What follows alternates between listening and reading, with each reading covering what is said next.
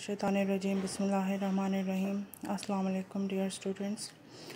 This is the first lecture of June SVT of class 3. Dear students, April and May SVT have 100 marks which will be included in your midterm exam. You should submit both SVTs of May and April in school office till 13th of June.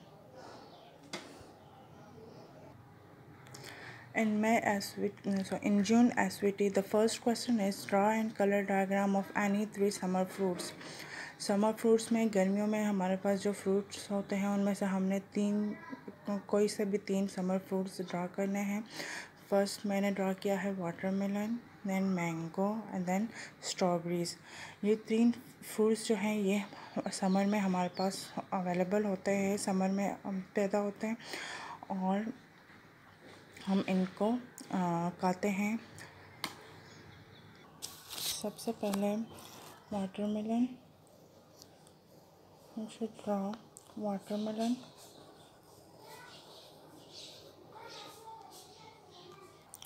आपने watermelon को ऐसे draw करना है.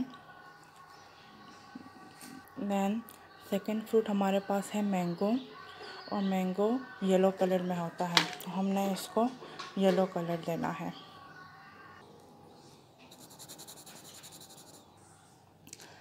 Mango को आपने ऐसे draw करना है. Your drawing and colouring should be NEET.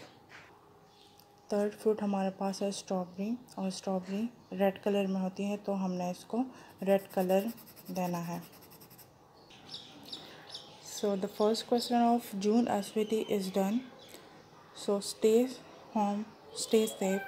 Allah Hafiz.